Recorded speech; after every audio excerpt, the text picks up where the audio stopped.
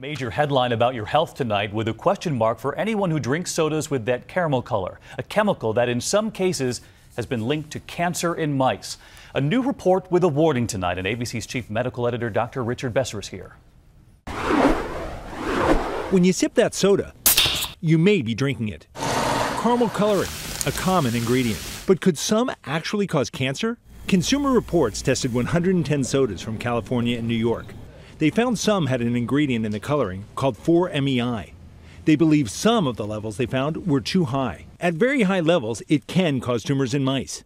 California requires a cancer warning on products that contain certain levels of the chemical. Consumers shouldn't have to be subject to this unnecessary risk just to color food brown. But while the FDA today said they have been looking into this, they did make clear they believe sodas are safe to drink. The American Beverage Association disagreed with Consumer Reports' concerns, as did Pepsi, which pointed out that it even adheres to California's toughest in the nation regulations, saying all of our products are in full compliance with the law.